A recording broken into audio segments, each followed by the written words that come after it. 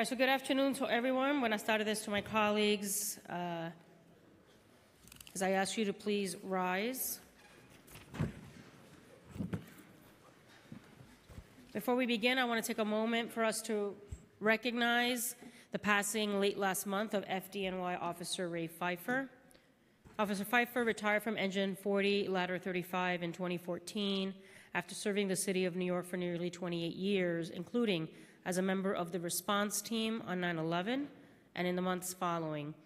Officer Pfeiffer was a tireless advocate for the passing of the Zadroga 9/11 Health and Compensation Act, which works to protect and provide for first responders like himself who suffered and continue to suffer from the ill health effects of having worked on site at Ground Zero.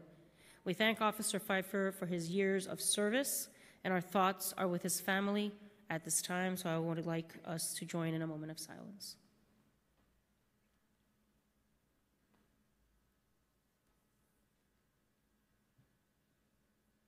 Thank you, my colleagues. So today is going to be, and hopefully will be, a fairly short-stated meeting as we review one item of legislation and several resolutions regarding home rules and happenings at the state level. As our legislative calendar ends next Wednesday, we are moving to provide our partners in the state government with an opportunity to pass these bills in a timely manner. First, Introduction 1263A, sponsored by Councilmember Danny Drum, which would require the results of school cafeteria inspections to be posted online on the Department of Education website. This is the one piece of legislation that we will be considering today. So these would be posted, these inspections will be posted online on the Department of Education website for public schools or the Department of Health and Mental Hygiene website for private schools. Councilmember Drum also chairs our Education Committee, is the lead sponsor of this bill, and he will say a few words. Thank you very much, Madam Speaker, and I deeply appreciate all the work that you've done to move this legislation quickly and swiftly. This legislation would provide information, vitally important information, to parents about the quality of the food and the conditions of the school cafeterias. As the #1 prepared food vendor in the city of New York, the Department of Education deserves and should be required to present parents with information about the conditions in those school cafeterias. So, and I'm also pleased that we are moving this legislation here in our city council, and where we have a say in what happens in our New York City Department of Education, as opposed to having outsiders come in and tell us how to run our schools or how to inspect our cafeterias, or what information our parents should have about the conditions of those cafeterias. So again, I am thankful to you. I'm thankful to Chair Corey Johnson as well for passing this legislation, and to the members of the committee. And I look forward to the passage of this legislation today so that the parents may know the condition of school cafeterias. Thank you very much. Thank you, Council Member. And next, the Council will vote on 6 state legislation resolutions and 1 communication from the Mayor. State Legislation Resolution 5-17 requests the New York State Legislature to pass bills introduced by State Senator Martin Golden and State Assemblymember Herman Farrell, and an act to amend the real property tax law in relation to the determination of adjusted base proportions in special assessing units, which are cities, for the fiscal year 2018. The effect of this change will be to reduce the amount by which the current base proportions for any class is allowed to grow. State Legislation Resolution 6-17 requests the state legislature to pass bills introduced by State Senator Golden, State Assemblymember Abate, an act to amend the administrative code of the City of New York in relation to providing awards to spouses of emergency medical technicians and advanced emergency medical technicians who are killed while engaged in discharge of their duty. This bill would create a death benefit for the surviving spouses of EMTs employed by the FDNY who are killed while engaged in the performance of their duties. State Legislation Resolution 7-17 requests the state legislature to pass bills introduced by Senator Golden and Assemblymember Denzecker, an act to amend the retirement and Social Security law and the general municipal law in relation to pension benefits of widows or widowers of sanitation workers. This bill would make the widows and widowers of sanitation workers who are killed in the line of duty due to accidents eligible to receive accidental death benefits as are afforded to the surviving spouses of other uniformed services. State Legislation Resolution 8-17 requests the state legislature to pass bills introduced in the Senate and in the Assembly, an act authorizing the City of New York to discontinue parkland for the purpose of construction. Give me 1 second.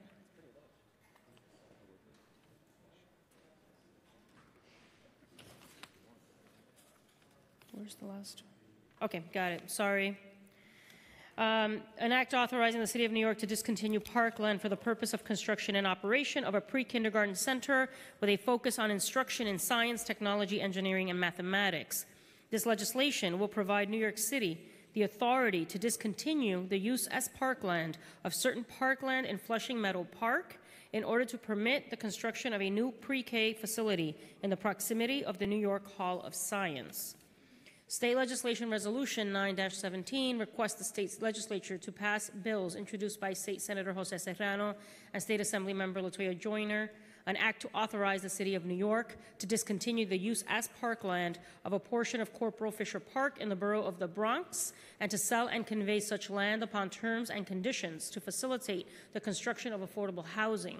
This legislation will provide New York City the authority to discontinue the use as parkland of Corporal Fisher Park in the Bronx for the purposes of creating a housing complex where 100% of the units will be classified as affordable housing. State Legislation Resolution 10-17 requests the state legislature to pass bills introduced by State Senator Serrano and State Assembly Member Benedetto, an act in relation to authorizing discontinuance of the use as parkland of land in the City of New York, commonly known as Marx Brothers Playground. This is actually in my district. This legislation will provide New York City the authority to discontinue the use as parkland of Marx Brothers Playground and to transfer such land to the New York City Educational Construction Fund to permit the construction of a combined occupancy structure that will include several schools, and the parkland will be replaced.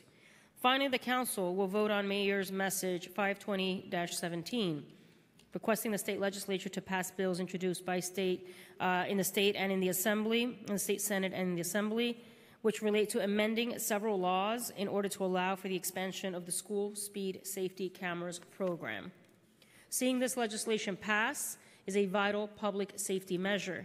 Speed cameras make our streets safer and help save lives.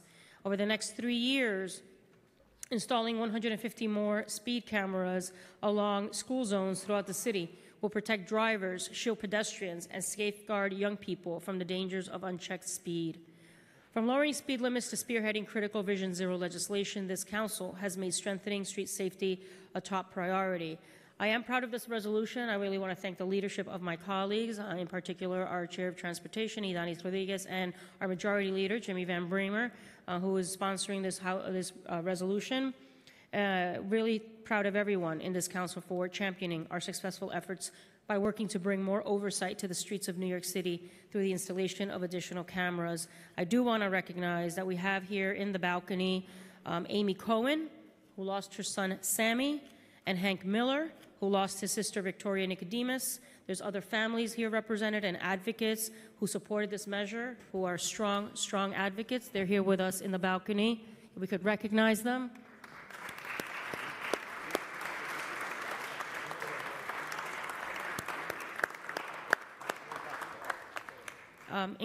Obviously incredible advocacy on their behalf, very painful, obviously any time that they have to talk about this tragic situation, and so we thank them for that. It really means a lot that they're here with us today. So that, again, I thank my colleagues and ask for support on all of these measures. And with that, I end communication from the Speaker. Thank you, Madam Speaker. Discussion of general orders. Going once, going twice. Okay, seeing none. Supplemental report of special committees. None. Supplemental reports of standing committees. Report of the Committee on Health, Intro 1233A, Exotic Animal Circus Performances. Amended and laid over. Intro 1263A, Food Service Inspections in Schools. Amended and coupled on general orders. Report of the Committee on State and Federal Legislation, Preconsidered SLR 5, Adjusted Base Proportions. Coupled on general orders. Preconsidered SLR 6, Awards to Spouses of Emergency Medical Technicians. Coupled on general orders. Preconsidered SLR 7, Pension Benefits. Coupled on general orders. Preconsidered SLR 8, Parkland Repurposing. Coupled on general orders. Preconsidered SLR 9, Corporal Fisher Park. Coupled on general orders. Preconsidered SLR 10, Marx Brothers Playground. Coupled on general orders. Preconsidered M520, School Speed Cameras. Coupled on general orders. On the supplemental general order calendar, Intro 709A, Youth Workforce Development Program. Laid over. Resolution call. appointing various persons, Commissioner of Deeds. Coupled on general orders, and I ask for a roll call on all items on the general order calendar. Barron. Permission to explain my vote? Yes, go ahead. Yes, yes. Thank you very much. I'm concerned about some of the preconsidered legislation that we're voting on today. I see that preconsidered SLR 10 does, in fact, have provision that that parkland will be transferred to another location. I understand that SLR 9 is 2 lots, one of which will be developed and the other will be given up as parkland. And in number 8, SLR 8, I don't see that there's any provision to maintain it parkland. I'm very concerned about loss of parkland. I think that there should have been provision so that we don't lose any of our parkland. So I'm voting aye on all with the exception of preconsidered SL 9 and preconsidered SLR 8. Thank you. Borelli. Aye on all except M520. Cabrera. Aye on all. Chin. Aye on all. Cohen. Aye on all. Constantinidis. Aye on all. Cornegie. Aye on all. Deutsch. No on 520-17 and aye on the rest. Drum. Aye on all with the exception of preconsidered SLR 8, and I vote no on SLR 8. Espinal. Vote aye. Eugene. I vote aye. Gentili. Aye on all. Gibson. Aye on all. Greenfield. Aye on all with the exception of M520. Grodenchik. Aye on all with the exception of M520. Johnson. I want to congratulate Danny Drum on the legislation today for cafeteria inspections. I'm glad that the council's doing this and not the state legislature, and I vote aye on all. Kalos. Permission to explain my vote on M520? Permission? Yeah, I'm sorry. Yes, go ahead. I support M520 at PS 158 at York and 78th Street. I've had fatalities in 2014, 2016, 2017. At York Avenue and 79th Street, just a block away, another fatality in 2011. Within a block of Middle School 114 in my district, we've had fatalities in 2011, 2012, 2013, 2016. We need to pass this legislation, and we actually need to put these speed cameras in my district. For those reasons, I support this legislation. I made comments regarding the other legislation in the committee vote, and I vote aye on all. King. Aye on all. Koo. Aye on all. Kozlowitz. Abstain on M520 and aye on all. Crowley. Aye on all. Lanceman. May I explain my vote? Yes, you may. There is a role for speed cameras, and I voted for the original round of speed cameras. But before we expand the number of speed cameras significantly in the city, I do believe there needs to be a thoughtful examination of the current program, the need for expansion, and how that expansion will be implemented. It is an issue that has raised a number of concerns in my district. particularly regarding the placement of some of the speed cameras and the nature of the administration's negotiations with folks up in Albany has not given, in my view, this council an ability to have that thorough and open examination. So I will be voting no on M520 with the hope that down the road we can have a serious conversation about the best way to implement and potentially expand a speed camera program. With that, I vote aye on all except for M520, and I vote no on that. Lander. With deep gratitude to the Advocacy for Families for Safe Streets and helping win something that will truly save lives, I vote aye on all. Levin. Permission to explain my vote? Yes, go ahead. Thank you very much. I want to vote aye on all, and with regard to M520, the fact of the matter is that speeding kills. And without effective enforcement, people will continue to speed here in New York City. And I ask anybody that drives a car that's listening right now to conduct an experiment. Try going the speed limit. Look at your speedometer as you're driving. Go 25 miles an hour on an artery. In my district, on Meeker Avenue, on Atlantic Avenue, on McGinnis Boulevard, and see what drivers behind you do. They honk at you, they go around you. We need to slow down in New York City. We are all going to get to where we need to go. But the fact of the matter is, nobody needs to go 35 miles an hour, 45 miles an hour, 55 miles an hour on New York City streets. It's unnecessary, it's over the speed limit, it is dangerous, and it kills. That needs to be the message. Speeding kills. So I enthusiastically support M520. I vote aye on all, and I want to thank my colleagues at Family for Safe Streets for their important advocacy on this. Thank you. Levine. Aye on all. Mizell. Mealy. Aye on all. Menchaca. Aye on all. Miller. Aye on all except for SLR 8 and 9. I'll be abstaining. Palma. Perkins. Aye on all. Reynoso. I vote aye. Richards. I vote aye. Rodriguez. Permission to explain my vote? Yes. First of all, congratulations to Majority Leader Jimmy Brown-Bramer, and thank you for your work. Thank you to the Family for Safe Street and TA, and Speaker Melissa Maverito. You and the Mayor have been, great leaders in many issues, but especially when it comes to Vision Zero. With your leadership, we are doing the home rules, something that is so critical, because a speed camera is not about making money. Speed camera is about saving lives. And we have seen how speed camera being so important for our children going to school. And I'm so happy to see this on rule pass with your support and your leadership. And I know that this is only one of more than 25 laws that we have passed at this council with your support and leadership related to Vision Zero. Thank you. And now with that, I vote aye. Rose. Permission to explain my vote. I'm voting Yes, aye. yes, you may. Thank you. I'm voting aye on all items on today's agenda, and I would like to amend my vote on M499 and resolutions 1534 and 1535 from the June 6th agenda from a no to a yes vote.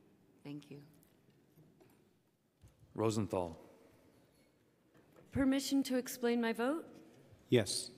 I vote aye. I very proudly vote aye on all, and in particular support M520. I wish my last name started with A, so I could have said this before my colleagues spoke. But I will tell you, as an alum of OMB, having worked there for 7 years, in no way is this a revenue-generating proposal. At OMB, when we talk about these things and we talk about revenues that could come in from stuff like this, it doesn't count toward an agency's savings goal. So the cynical point of view that this is simply to generate revenue for the city is not true.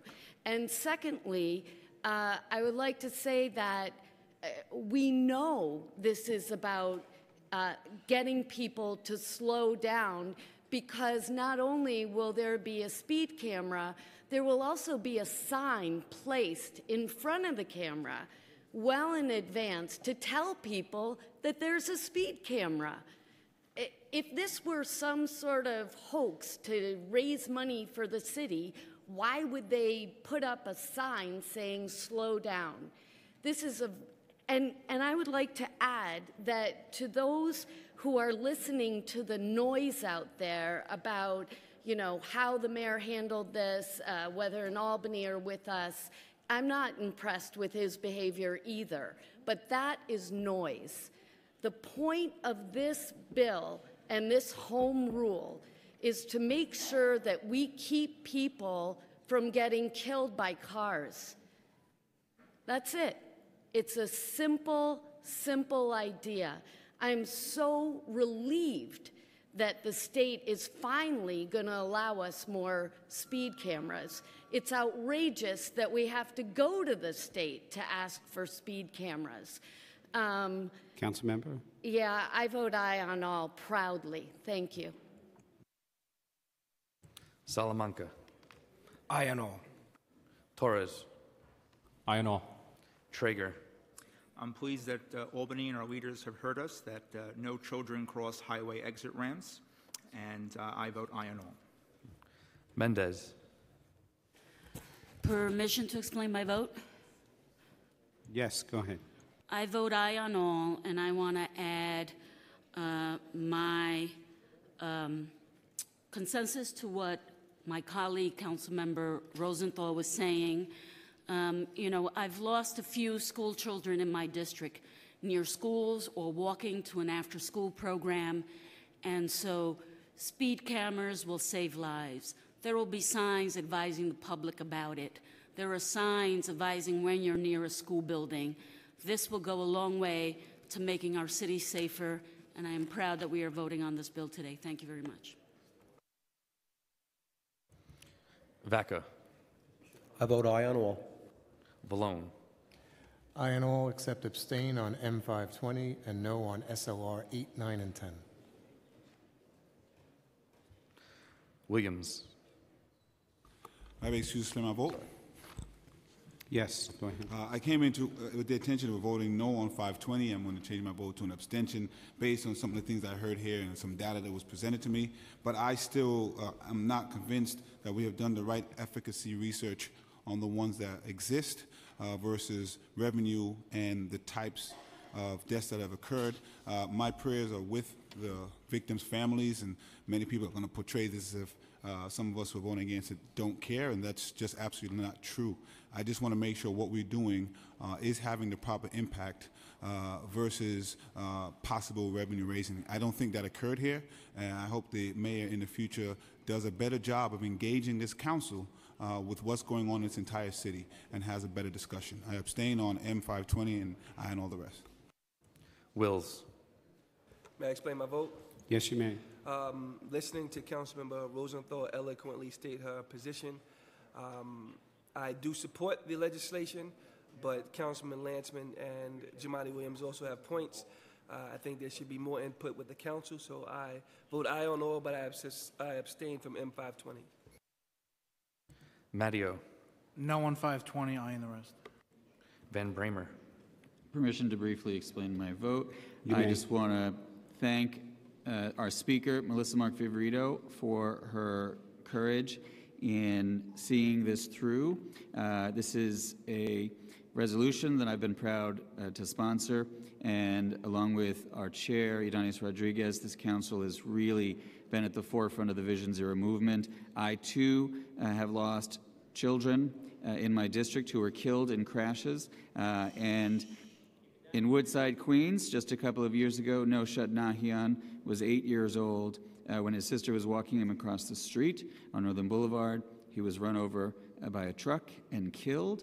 We should never have to do what I did, which is to look at his mother and listen to her talk about her son, who she will never see again.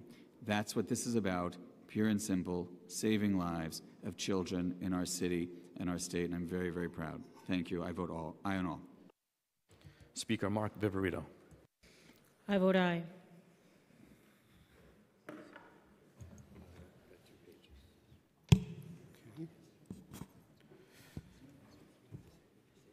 All items on today's general order calendar were adopted by a vote of 47 in the affirmative, 0 in the negative, and 0 abstentions, with the exception of M520, which is adopted by a vote of 37 in the affirmative, 6 in the negative, and 4 abstentions. And SLR 8, which was adopted by a vote of 43 in the affirmative, 3 in the negative, and 1 abstention. And SLR 9, which was adopted by a vote of 44 in the affirmative, 2 in the negative, and 1 abstention. And M499 and Reso 1534 and Reso 1535, which is revised by a vote of 49 in the affirmative, 0 in the negative, and 0 abstentions. And SLR 10, which was adopted by a vote of 48 in the affirmative, 1 in the negative, and 0 abstentions. Introduction and reading of bills. Supplemental. Okay, all items are attached and sent to the appropriate committees as indicated on the agenda. Supplemental resolutions? Seeing none? Okay. We have one more? Okay. A correction on the vote tally for SRLR 10. SRLR 10 was adopted by a vote of 46 in the affirmative, 1 in the negative, and 0 abstentions. Okay, so right, general discussion. We have first on our list, Councilmember Espinal. I'll make this brief so we all can get out of here, but this is very important. Nightlife in New York City has been under attack for a very long time, to the point where we're really losing the cultural capital that it has created for New York City. You know, everyone who looks at New York sees it as a city that never sleeps because of all the bars and the music venues and all of the artists that came out of the city. And they feel that the city has been imposing a lot of legislation and a lot of rules that have been onerous on their businesses, which is why I am introducing Intro 1648. I am very excited to introduce this bill. It will create the office of the night mayor. Not nightmare, night mayor. And the night mayor will be an office that will be solely in charge of working with the communities, working with the night venues, and working with the city and finding ways where we all can coexist without putting a burden on the cultural institutions that we have in our city. This is something that I've been working on for over a year, and I hope that it'll be a time where we can talk about what really makes this city breathe, and it's the nightlife venues in our city. So I really ask all my colleagues to please sign on to Intro 1648. In order for New York City to be the city that it has been for decades, we have to step up and do something to protect our night venues. And you know, it's something that I'm very, very proud of introducing, something that's very personal to me. You know, it's a place where I've spent a lot of my time. Being someone who's very introverted, these spaces gave me an opportunity to express myself in ways that I haven't been able to. And we have a lot of New Yorkers who feel the same exact way, and they're counting on the support from our city to keep these venues alive. Thank you.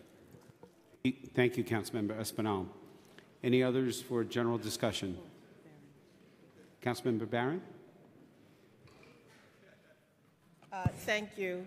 I want to call my colleagues' attention to preconsidered Reso 1559, which calls on the state legislature to pass and the governor to sign Assembly Bill 611, Senate Bill 5122, an act to establish a private student loan refinance task force. And this task force would bring together the state controller, the Higher Education Service Corporation, and private lending institutions in New York State to study and report the ways in which those lending institutions can be incentivized to create student loan refinancing programs. The rising cost of college education and the rising debt that students have incurred is continuing to rise. From 2009 to 2014, the federal rate has more than doubled. In New York State, the student loan debt has more than doubled between 2006 and 2015. So in light of this astronomical burden, which can prevent students from completing school, from becoming homeowners, from qualifying for auto loans and starting small businesses and saving for the future, it's unclear how we can expect a younger generation. Let's have some order, please. Let's have some order. Thank you. To be prepared to be able to claim their position in the future. So I invite my colleagues to read the bill and to sign on to Resolution 1559. Thank you. Thank you, Councilmember Barron. Councilmember Williams. Thank you. I just want to ask my colleagues to continue. Let's have some order, please. Have some order. Keep the Sergeant Vevet in their prayers. That is an officer who is still in serious condition in Kings County. He does have a GoFundMe page, so people can take the time to spread that GoFundMe page around and as well help the family out. Also, my continued thoughts and prayers with Representative Steve Scalise, 2 members of the Capitol Police, and a congressional aide who were shot yesterday in Alexandria. There was a man shot by an innocent bystander shot at Barclays, and also a mass shooting at a UPS package sorting facility in San Francisco. And we just passed the 1-year anniversary of the Orlando Pulse shooting. This year alone, we have 159 mass shootings. That is just this year alone. And more than 27,000 shooting instances. That is just this year alone. And it makes me wonder what will have to happen for Congress to push back against the NRA. And there are many, many NRA members who agree with the common sense legislation that is before Congress and realize that access to guns, coupled with this country's penchant for violence and actually almost demonic resolve that they must have access to any and every kind of firearm, is a recipe for disaster, one which we've seen played out yesterday and so many times previously. The time is to act right now. There are bills that may get passed in Congress to make it worse. One of them that got postponed is to make it easier to access silencers. I do not understand what part of the Second Amendment means that you have to have a silencer on your gun. It is going from bad to worse. The time to act is now. We are the City Council. We are very good on these issues. My hope is that the rest of the country will catch up to us very soon. Thank you, Councilmember Williams. Any others for general discussion? Seeing none, we turn it to our speaker for concluding remarks. Thank you. And just as I was going to close out, and I thank Councilmember Williams for reminding us of these unfortunate incidents in this last day of the Virginia shooting and the San Francisco, where 3 are dead as a result of an action taken by an individual with access to a gun. Obviously, we all know that violence in any type is unacceptable, and the issue of gun violence continues to be pervasive and an epidemic, and we need to do something about it. Keeping everyone in our thoughts and prayers, hoping for the best for everyone, and obviously thoughts to those that have lost loved ones, and particularly in the San Francisco shooting. So we are going to wrap up, and just to know that we will still be in recess, and thank all my colleagues for their diligence today. And with that, we are in recess. This meeting is recessed till further notice.